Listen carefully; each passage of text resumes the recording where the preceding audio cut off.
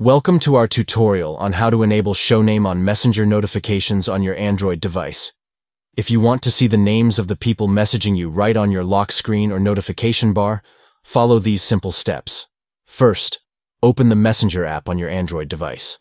Next, tap the three lines at the top left corner of the screen. This will open the main menu. Then, tap the gear icon at the top right to access the settings menu.